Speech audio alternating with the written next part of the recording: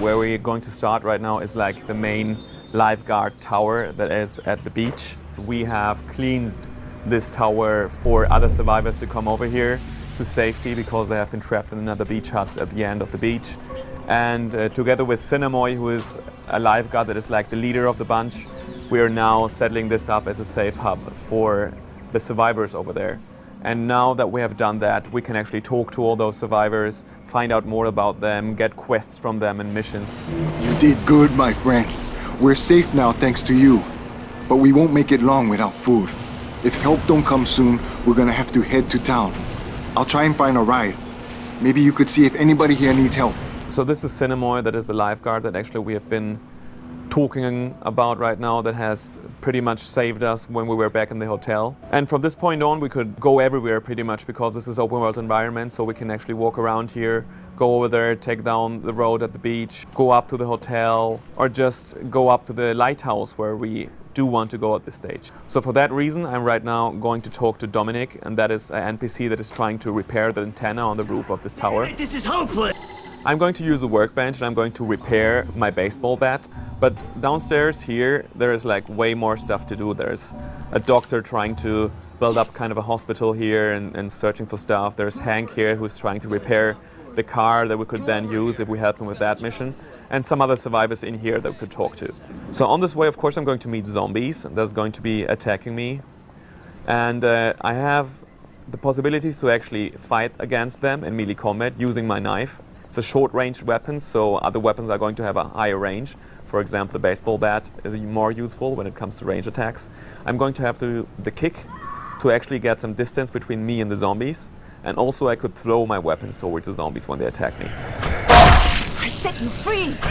So these are my first enemies. So as you can see, this was now vessel zombies. These zombies are more like the weakest zombies in the game. They are more like dangerous when they're in groups. But in this case, they were standing up. I had enough time to actually get my weapons ready, destroy them. And you have different hit zones. So basically you can hit them in the head, you can break their arms, break their legs, and just go tactically for whatever the zombies is going to be that attacks you. So a fast zombie, you want to go for the legs. A zombie with a weapon in his hand, you want to go for the arms and stuff like that. But also you have the possibility to actually use the surroundings to get rid of the zombies. Like in this case, there was a propane tank back there that I used. So in this resort area, we just left the lifeguard tower, and I'm now going to enter the bungalow area. So again, there's going to be NPCs we can meet in here.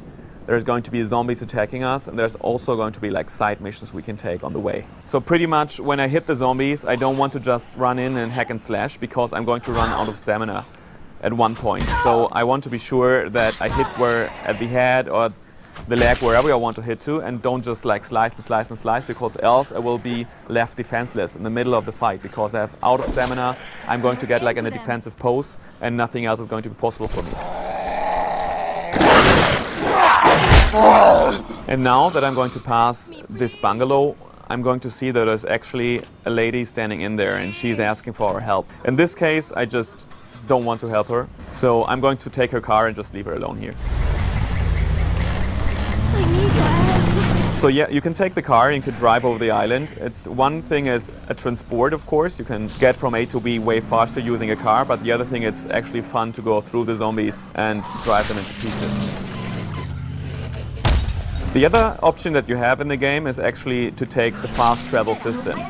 So in the save hubs, there's going to be the possibility to actually get to a map and then say, I want to go to this area now, I want to go to this area now. Because the island is so big that else you're just going to be walking around forever. So these are the three options we give to you if you want to go to the different areas. So we're closing into the lighthouse, and here is another group of survivors that are trying to be safe from attacking zombies. So we get out of our car and are going to be welcomed by a guy that has seen us before. I can't believe you're alive. When we left Cinemoy, you looked like Jesus. Anyway, you better go see to James. I'm sure he'll be surprised as hell to see you still alive and kicking. Follow me, I'll take you to James. So we follow him inside, and I'm going to go to talk to James, who is kind of the leader of this bunch of people here. I'm James. You don't know me, but I sure remember you. So I'm going to take this mission. I'm going to be able now to talk to all the people in the lighthouse, again, getting new missions, getting to know them and their different perspective on the whole situation. See what you can do to help, okay? So going downstairs again, I could now talk to all these people. I can pick up stuff like the medkit that will be useful and just search the whole thing for more material. So we get out here and I'm going to take another way than the minimap shows me because I don't want to use the car. Dead forever.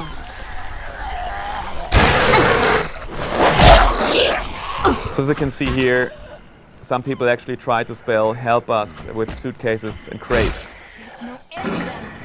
And I break the leg there.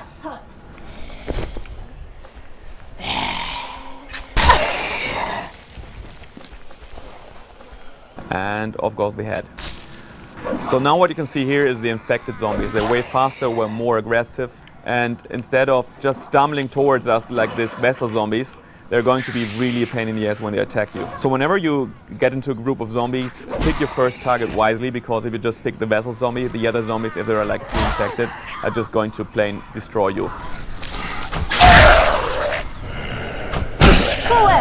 You hear her voice from time to time with a one-liner. What we want to do in the game right now is that in the beginning of the game she's going to be like more afraid, she's going to be like a little anxious, and later on when she has killed like 100 zombies, she's going to be like way toughened up and she's going to be way cooler when the zombies attack.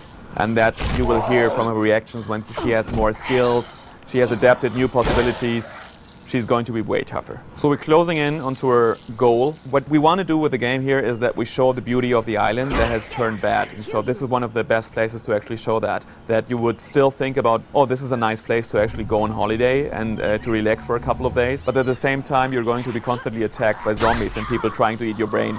Here you can see that the island was once beautiful and really like a place where you might like to go with your girlfriend or whatever and just like say like, whew, nice and quiet here.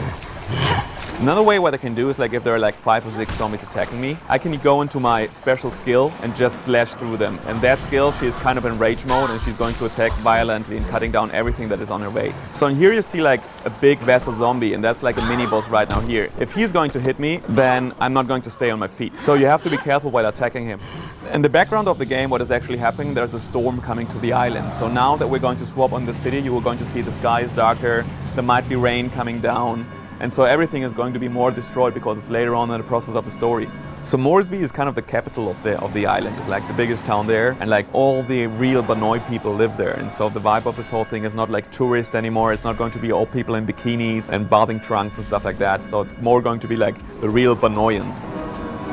So you can hear the bells while this cutscene is running, and this is pretty much a problem of the people that are in the church, because that church is actually a safe zone. Like a nun has actually brought people over there, and those people are caught in there because this ram zombie is pretty much blocking the door and trying to get in there because he's attracted by the bells, and all the other zombies are also attracted by the bells. So our main goal here right now is going to be finish off the bells, have them quiet down, and then the people are going to be safe again. But first of all, I want to show you the town a little bit. The whole city has been way destroyed because the zombies have pretty much taken over, and everything looks completely messy. So also we have new weapons right now. The machete is a really great weapon, especially for Xiang Mei, doing massive amount of damage and cutting off limbs. Maybe go for the head, off it goes. So I'm going to make use of my rifle right now just to show you the shooting mechanics once.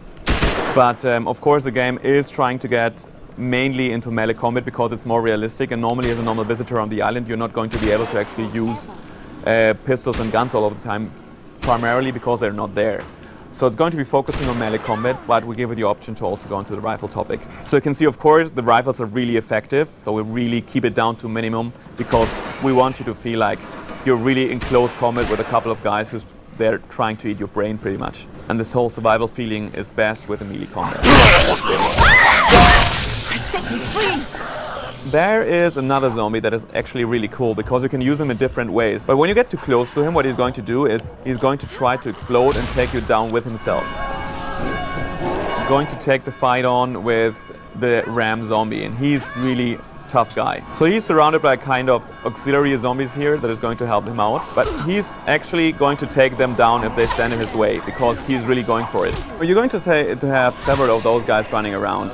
I mean, they have a background story and the reason that they are on the island, but it's not just going to be like one or whatever. It's the Lord's will that you be here. Agreed? So this is Helen, the nun that is actually taking care of this group, and she's asking us to now get rid of the zombie that is blocking the bell mechanics. And we'll also build the sticky bomb craft that is pretty much a knife that has C4 on it. So when you throw it towards an enemy, it's going to explode when it gets stuck in the zombie.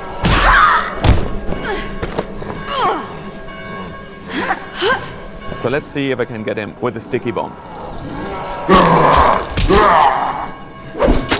Yeah. So this guy shouldn't do any more hurt. You can see again, gory mess here. But as you can see now, when we go out here, it's way darker. The weather has changed. We have now rain coming down. It's really moody right now. So from the whole sunny beach atmosphere that we had before, we are now in this completely destroyed city, and everything is dark and it's raining, and so we have completely different moods there. On top of that, you can also get into buildings, and when you're in the building and using your flashlight, of course, the atmosphere is going to be completely different too. So there's really a huge variety of things you can actually do on the island, and it's going to feel different all the time. A big island that leaves a lot of stuff to do, 25 to 30 hours of gameplay in there. We have 4-player co-op multiplayer in there. You can play the whole story with friends together. It's seamless, drop in, drop out.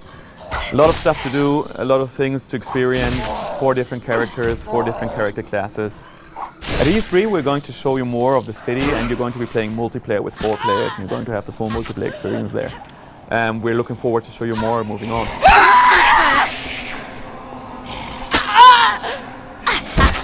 There's no end to them.